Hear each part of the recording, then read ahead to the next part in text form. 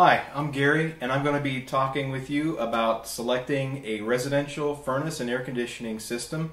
We'll be going from the beginning process of sizing and also then moving into how to actually do the installation and offer some tips on putting the system together once you get it home from the store.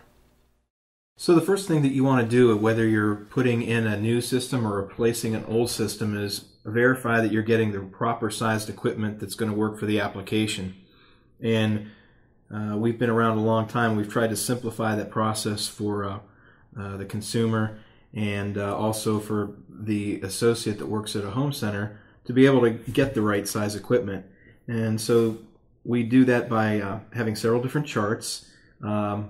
Some might be for the air conditioning and heat pump selection, also for our 80% efficient natural gas furnaces or gas ready furnaces, our high efficiency furnaces, which run from 95.5 to 96%, and also our electric furnaces.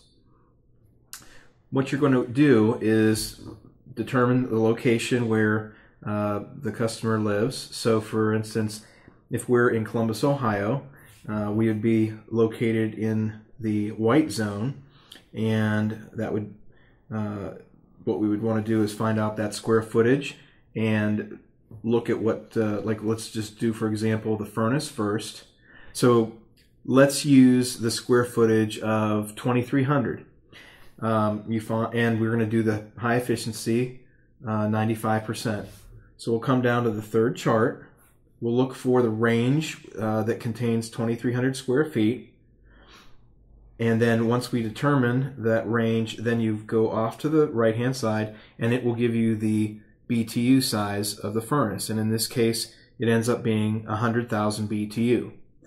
That's the furnace that we're looking for. Once you determine that, then you can turn to the inside and locate where that furnace is. It just happens to be up here at the top. And we're looking for the 100,000 BTU input. And then this gives several of the specs and dimensions and openings and whatnot of the furnace.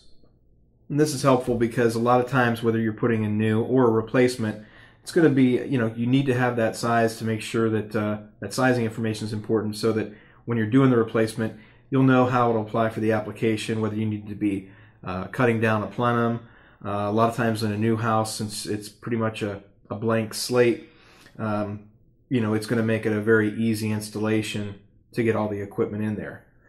Now, if we go back and we use that same 2,300 square feet, and we're going to add air conditioning, and again, we're in central Ohio, and we're in this white range, and we find this 2,300 square feet, and going over to the right, that would determine that you would need a 3.5 ton AC system to match up for that 2,300 square foot application.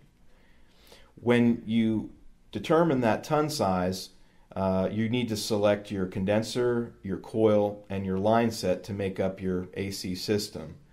The chart will show you, based on the ton size, the condenser model, and then when it comes to your coil, you've got a few different options to match things up.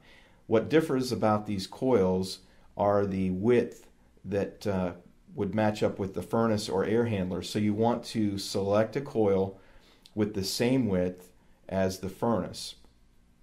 As far as the line set is concerned, you want to make sure that you choose a line set that is long enough to go from the inside coil to the outdoor condenser, allowing for any bends. Depending upon whether you have a quick connect system or a sweat system, you have different line set lengths available. Primarily, they come 20, 30, and 40 feet.